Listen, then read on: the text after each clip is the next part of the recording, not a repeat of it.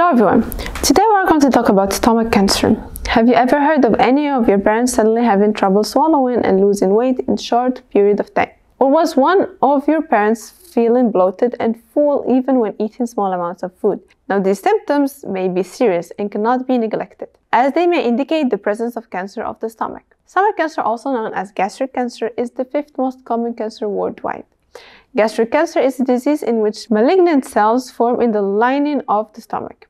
During this video, we will explain to you all about this deadly cancer, its symptoms, and how it can be diagnosed, and what treatments are available depending on the stage of the tumor.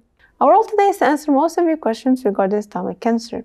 Today we have Dr. Choi, who is a leading doctor at Korea University Anam Hospital. He's going to discuss with us everything about stomach cancer from an experienced medical point of view. Hello Ume, before we start, please subscribe to our channel so the next time you'll be updated with our new releases.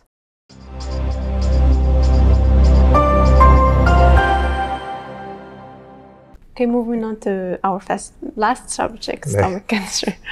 What are the symptoms for stomach cancer? There are not many symptoms of gastric cancer.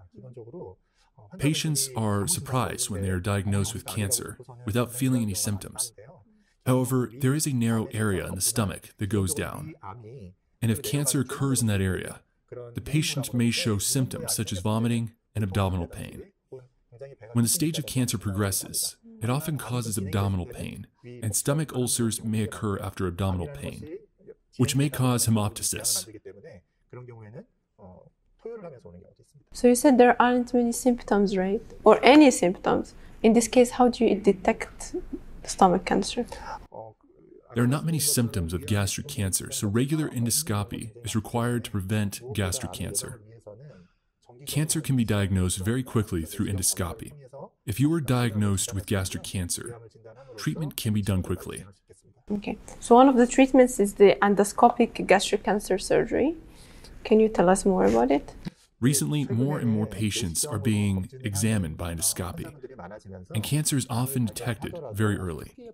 In the past, the stomach had to be resected almost half or more. Recently, surgery is performed to cut out only cancer with an endoscope.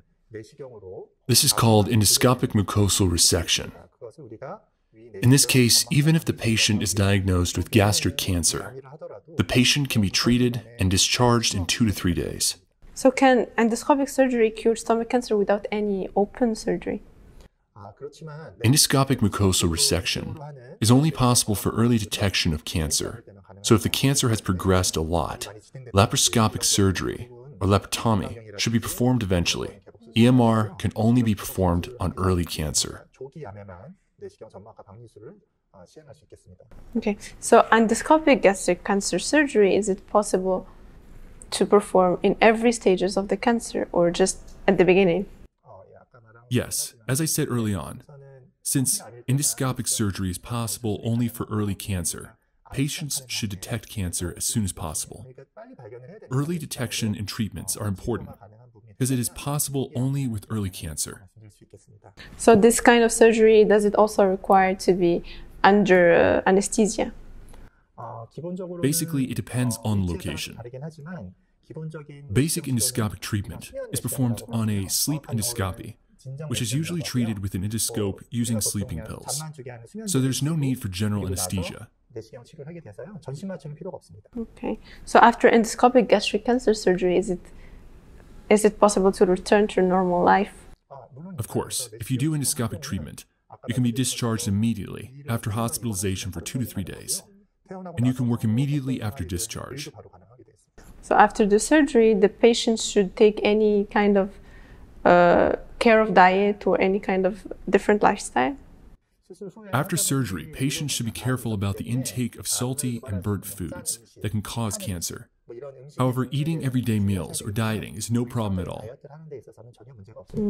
Okay, doctor, tell us a bit more in details about the new trends of the endoscopic mucosal surgery.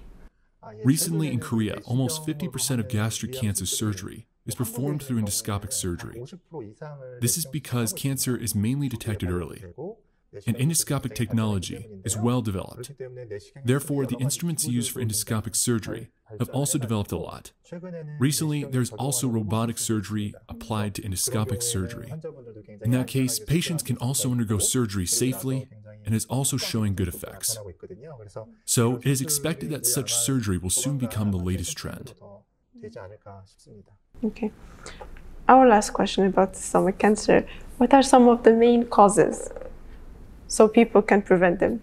The cause of gastric cancer comes from various aspects of life. Acquired factors are greater than genetic factors that come from birth. And salty food, burnt food, alcohol, and tobacco are the main causes of gastric cancer. Helicobacter pylori is also a very important factor in gastric cancer. If you have this bacterium, treating it quickly is a treatment to prevent gastric cancer. Okay, thank you so much for informative. Thank you very much. Today we learned many things about stomach cancer, and the doctor explained in detail everything related to its risks, symptoms, how it is diagnosed and treated. Thank you for joining us once again today at CloudHospital TV. If you have any questions or comments, please leave them below and respond to you as soon as possible.